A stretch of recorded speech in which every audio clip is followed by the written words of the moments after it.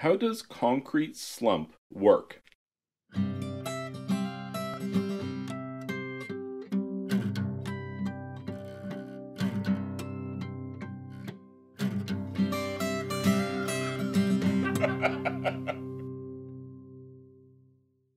Concrete slump is the way in which we measure the viscosity of a concrete mix.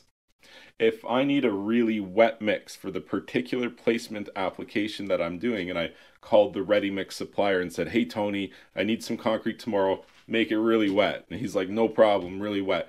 He brings it and it's like super dry compared to what I needed. And I'm like, "No, I said really wet." He's like, "I thought this is what you meant."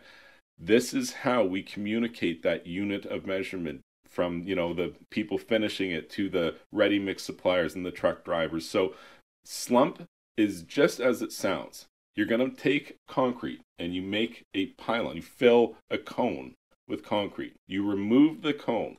If the concrete does not move at all, that concrete has zero slump.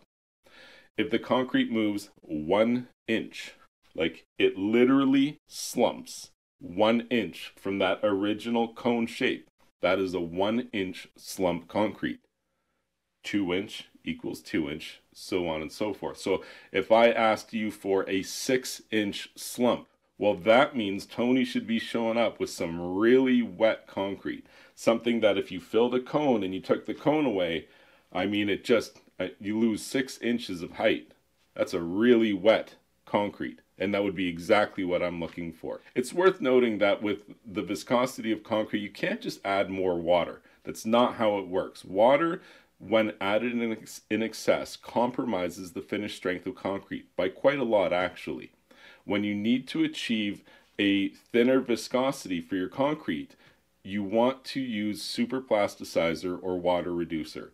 Very common from ready mix suppliers or professional concrete batch plants. Not very common for the average at-home user of concrete. The local hardware store probably doesn't have any water reducer. It's something that you would have to go to an admixture store or a concrete specialty supplier, perhaps the internet, something like that. A little goes a long way. A 1 kilogram bag would probably last you a few years of pretty regular at-home do-it-yourself concrete casting work. But for the average person, all you need to know for slump is that the higher the slump number, the wetter the concrete is. I hope you found this information helpful.